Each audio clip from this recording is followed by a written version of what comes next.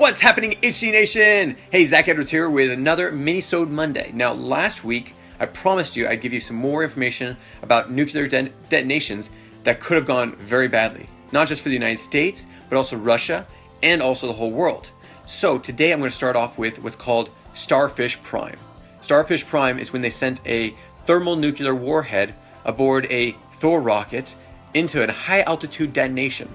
This happened about 897 miles off of Honolulu, which should be safe, but they miscalculated the explosion, and it was so big, being especially at a high altitude detonation, it means more destruction can actually happen, that they actually felt it in Hawaii.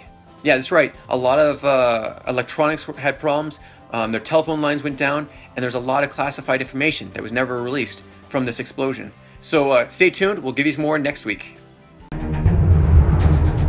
you have any comments or questions, add them to the comments below. Otherwise, we'll see you tomorrow actually. Take care, bye.